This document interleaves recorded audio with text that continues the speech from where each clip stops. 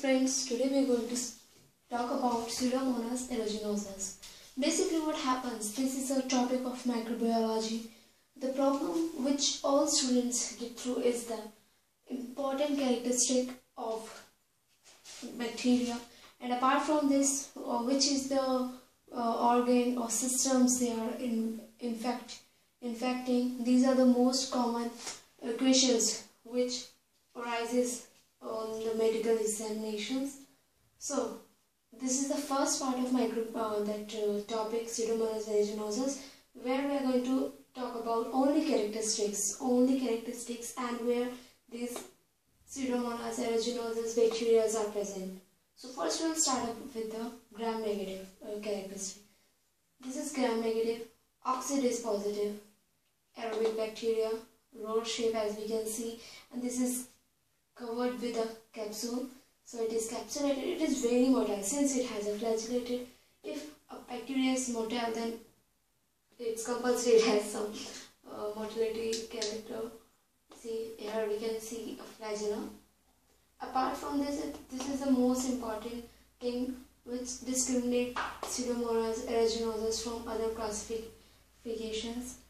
This is a known lactose ferments, and basically what we can see, if we are going to diagnose that the blue pigment on the thylacine are present, so we can detect there are presence of Pseudomonas aeruginosa. And apart from it, it has a grape-like odor. So it will smell like a grape. Then it is found on soil, water droplets, raw vegetables. Since it is the number one cause of infected organ, that is the liver. So if there will be infected liver, then the number one cause will be the Pseudomonas aeruginosa. Apart from this, it also produces exotoxins that cause inflammation and septicemia. It also produces exotoxins that's called Pseudomonas exotoxin A. A for aeruginosa, A for exotoxins. Like this, you can just mug up the thing. Then it is responsible for ADP ribosylation, for elongation. Actually, it is a very long process which we are going to talk about in the part 2 of this video.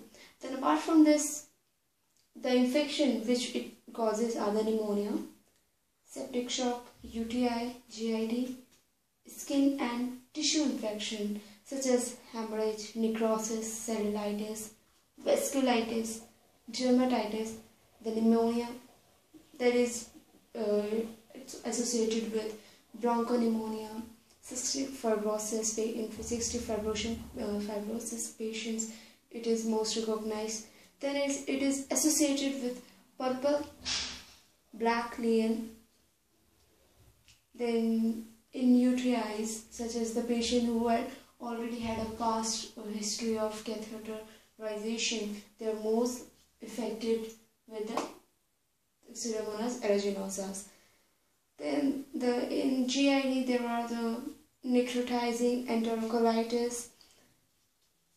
So we are end up this Pseudomonas aeruginosa, and in the second part we are going to talk about the prevention, disease, diagnosis and the treatment which we are going to give for the bacteria.